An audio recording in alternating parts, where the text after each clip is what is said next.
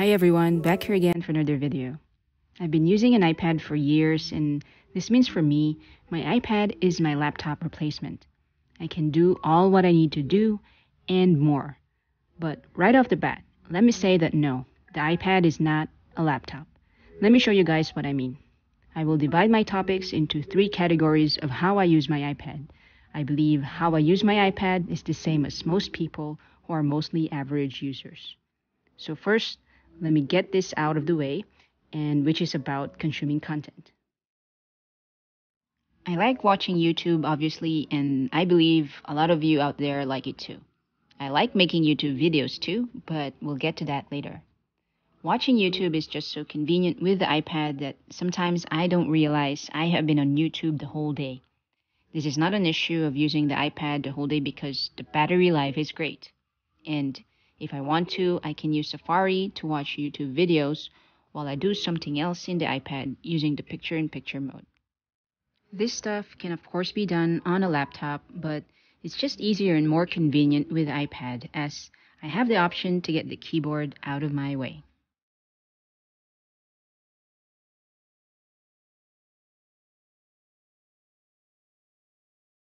Next type of content consumption is browsing the net. Again, same as what most of us do on a laptop.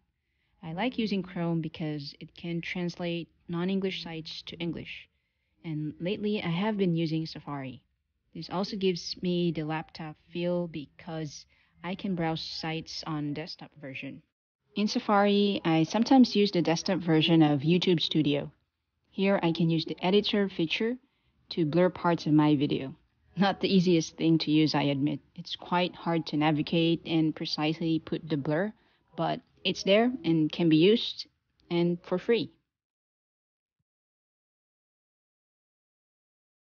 When I'm not on YouTube, whether watching or making videos, oh, and by the way, I don't watch Netflix on my iPad.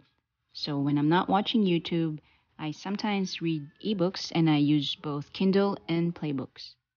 When I buy ebooks, I usually check the price on both sites like the Google Play Store and Amazon to see where I can get the book I want in a cheaper price. And most of the time, the ebooks are cheaper than the actual books. This saves me money and space in my house as I don't have to keep physical books. Now, this is something more comfortable to do on the iPad. Reading and I think downloading ebooks, at least for me, is easier to do on the iPad than on a laptop. Would you agree? Leave a thumbs up in the comments below if you agree with me.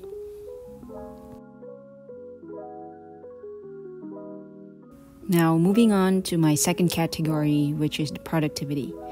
Where do I start? There's just so many things I do on my iPad that makes me feel productive and also kind of sophisticated.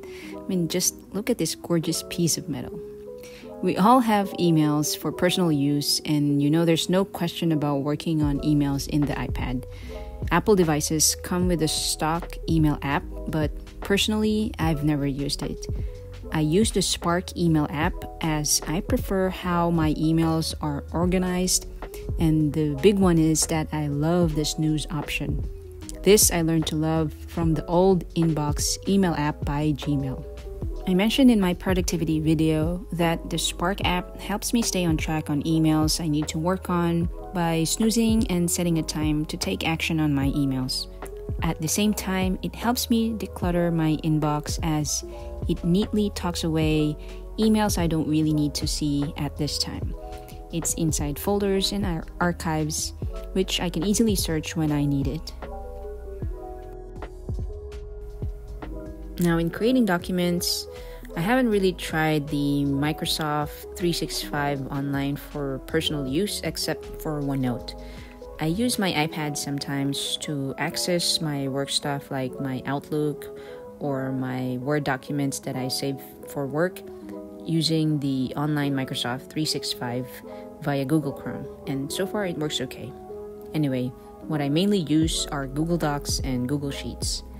I use Google Docs mainly for writing my YouTube scripts or when there is a need for me to write any document. And I use Sheets mainly for my budget and expense tracker. I use Google Docs and Google Sheet because I just been using it for quite some time now, and the syncing to all my devices work perfectly well, and it's just so convenient. And this is the last in this category. And if you've watched my other videos, I show there that I'm now moving into a digital journal. I created my own digital journal in GoodNotes, which I can put my to-dos, my plans, and reminders. I can write it down using my Apple Pencil, which is something I cannot do on a laptop. I know there's the Microsoft Surface and other laptops with stylus, but I think on the tablet and writing category, the iPad is really the best. The third and final category is for my drawings and my YouTube videos. I'm not a real creative person, but I like to draw sometimes. I have other videos where I attempted to draw nicely, and though it's not amazing, it was okay. And today, I created my own wallpaper using Sketchbook.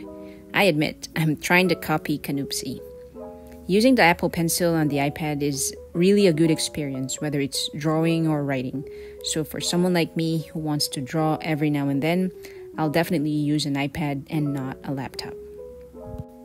Now for my YouTube videos, I've not edited any of my videos on a laptop.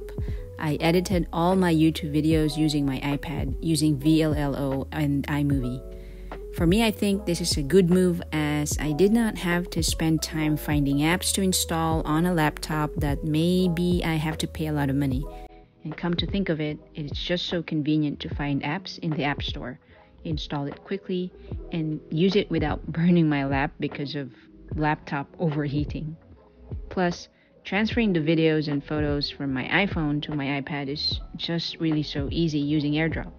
This is something I cannot easily do if I was using a laptop. Well, depends probably if I'm using a high-spec laptop, I guess.